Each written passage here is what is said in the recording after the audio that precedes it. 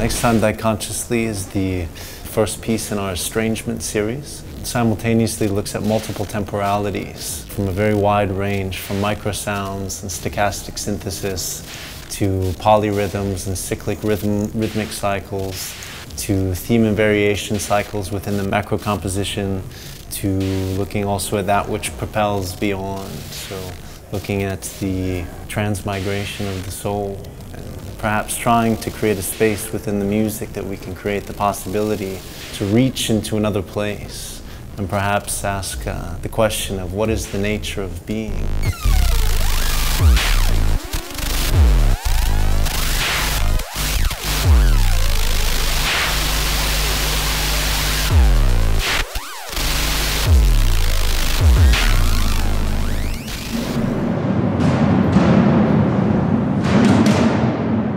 This piece is also perhaps partially an ode to the space itself. So there are drummers placed throughout the entire space who are activating the space sonically and highlighting specific sonic instances of reverberation in different corners and different levels, and giving a really sense of depth. Yeah, different qualities of reverberation that I haven't heard in this space before.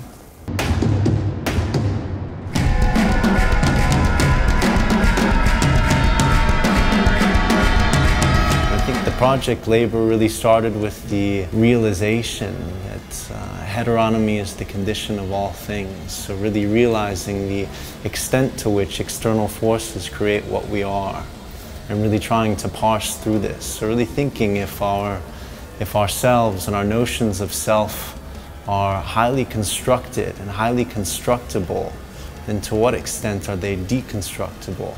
To what extent can we rearrange the thing? To what extent can we become reborn or transformed within this lifetime?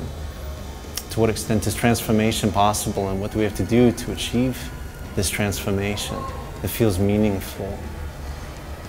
So these are the questions of, these are the pursuits of labor, and they manifest in a concert situation that involves drums and sound, instruments, projection, multisensory experience.